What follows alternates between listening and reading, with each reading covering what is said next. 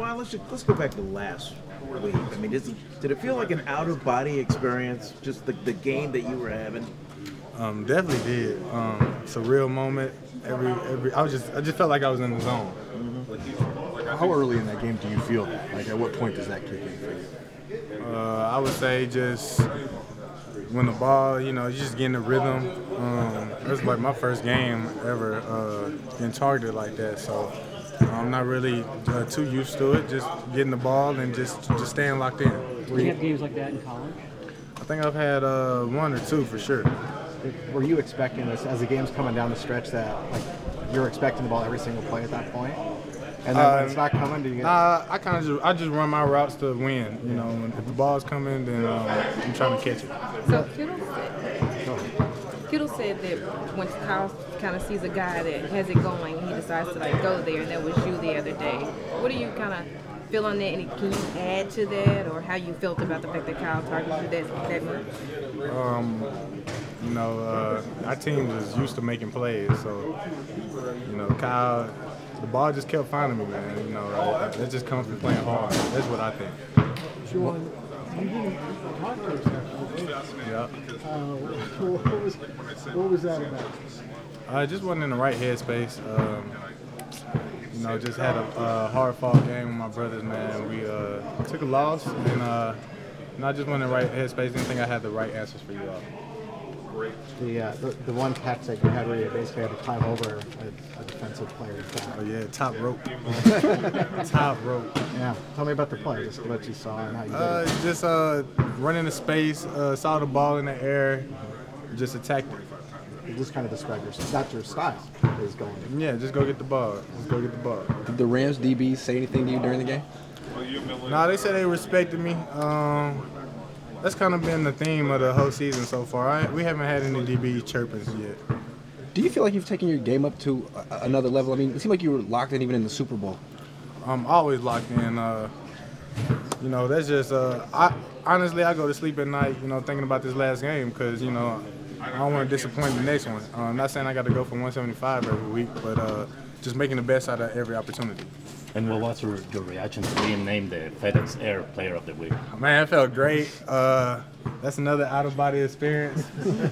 Man, I'm just, I'm waiting to see the award, man. Where's the trophy? Let's go. You mentioned the word opportunity. So much of this game is getting those opportunities. Do you feel like when you capitalize like you do, that there are more that are going to follow that, more chances to keep doing your thing? Man, I don't know. I'm not a coach. I'm a player, so I just try to make the plays when they come my way. Hello, everybody.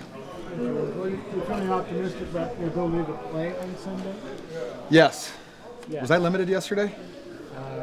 I didn't feel like it. No, very excited to play football. You were limited today, allegedly. Reportedly. I think there have been some circumstances that have happened this year, so we're just trying to cover our bases and be as honest as possible. But no, I'm feeling fantastic. Hey, Braden. Do most reporters have their shirts on when they cover me, Braden? Can you back up just a little?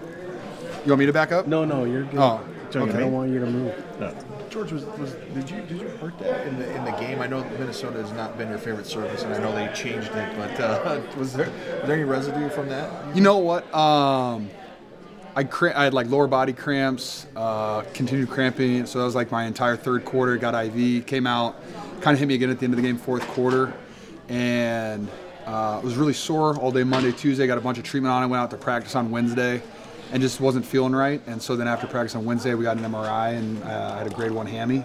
And so we're not really sure. Like, we thought I was going to be 100% fine, and it just ended up not. So that's how that turned out. That new surface, much better. You know what? I'm not going to blame the surface for a hamstring. I'll blame Brock for throwing the ball over my head. How often have you had to have an IV throughout your career, college? During a game? Yeah. That was actually the first time I've cramped in a football game since high school when I played both ways. So it was just hot in there, I would say. George, you didn't make the trip to LA, did you? Unfortunately, no, I did not. What was it like watching Jauan's show on TV? That was really fun. I thoroughly enjoyed watching Jauan.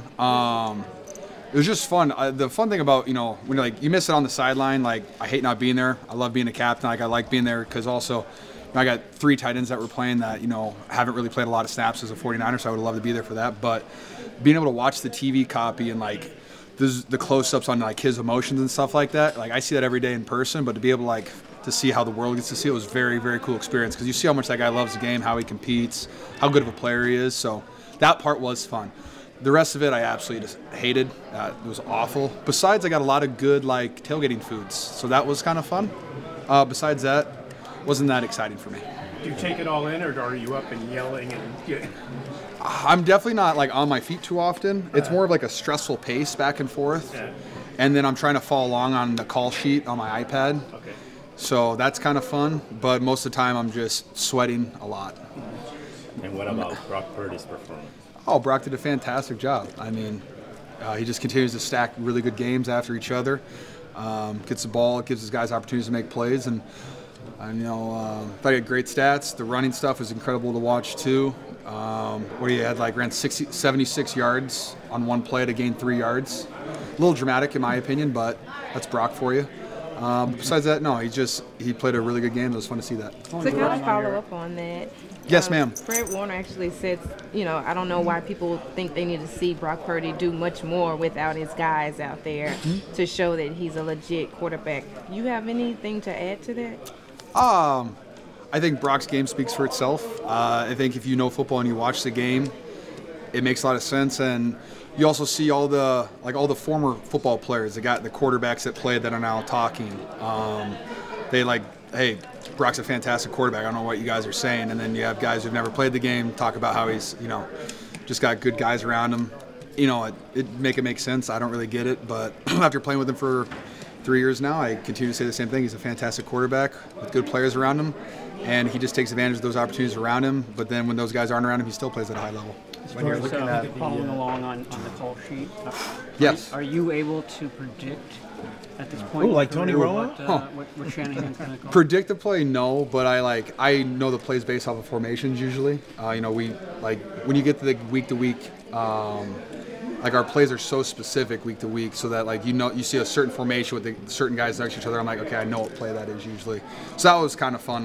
Jauan's first touchdown, I saw the formation. I was like, this is going to be a touchdown. I can't wait for it. And then he scored. So that was pretty fun.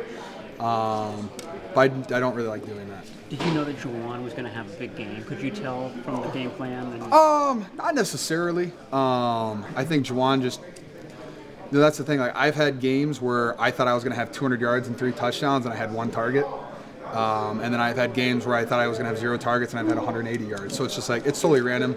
Kyle just kind of, whoever he thinks is hot, he kind of goes with. And Jauan started off hot and then continued to be hot.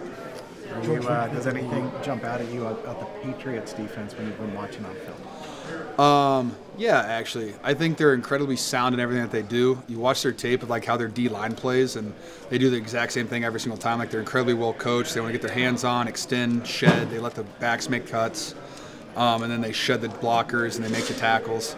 They give you a whole bunch of different funky looks, kind of. Not as much as Minnesota, but they do a lot of similar stuff, and they try to confuse you a little bit.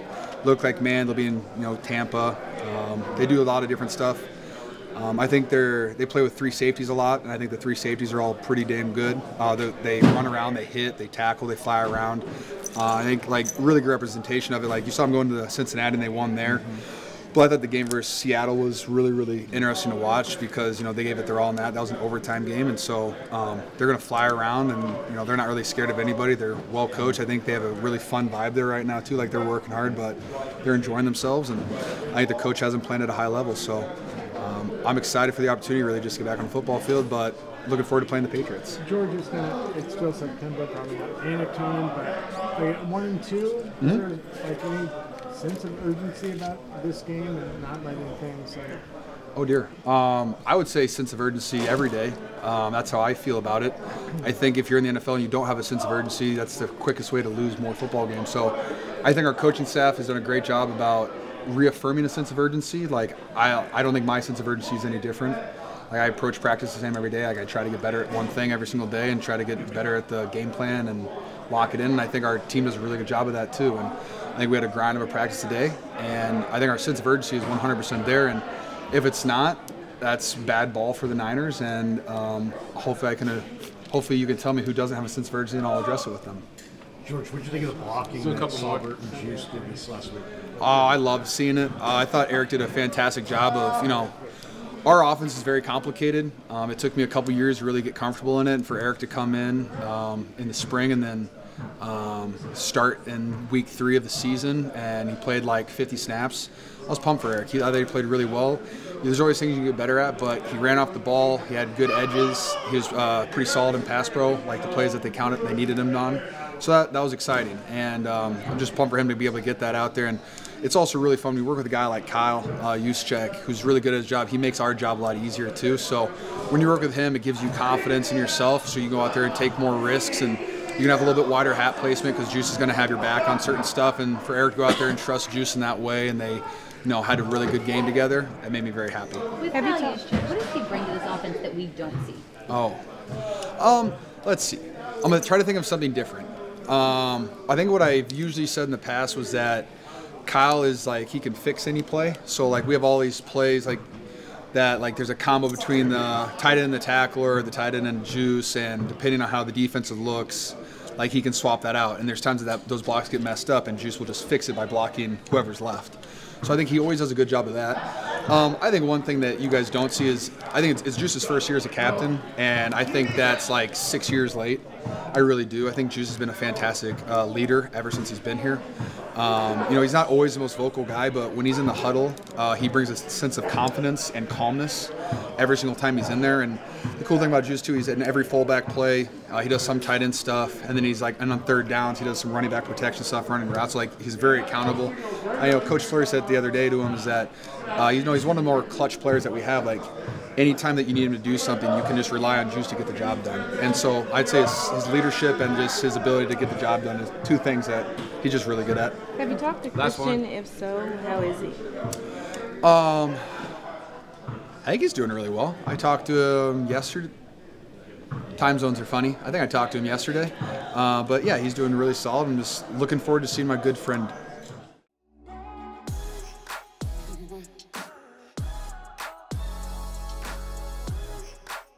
Mm-hmm.